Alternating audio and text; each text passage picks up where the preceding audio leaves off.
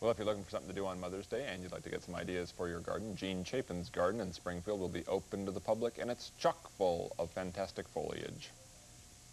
It started out with, through the extension office, a few people coming to look at my garden for certain flowers and some design aspects. And then people started asking if they could bring friends over, and it just kind of escalated from there. Gene is a landscape designer by trade and has an eye for successful color combinations.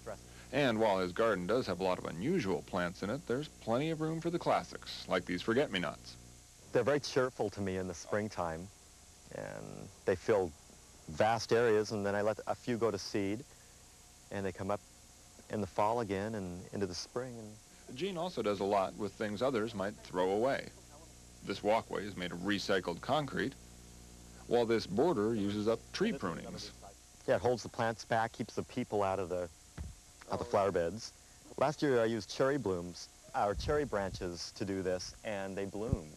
But like any good gardener, Gene is more than happy to borrow clever ideas wherever he finds them.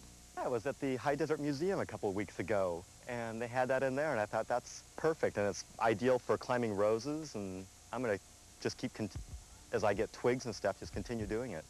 A walk along the pathways of the garden will almost have you stumbling right over the beautiful flowers. These are cool too. Now, these are the relation to the little English daisies that comes up in everybody's yards, Bellis perennis.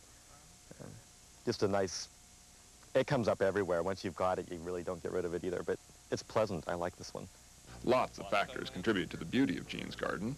I'm blessed with nice soil, and I do bring in chicken compost every year and keep amending it, so it's just working really well. But the most important, the attitude of the gardener.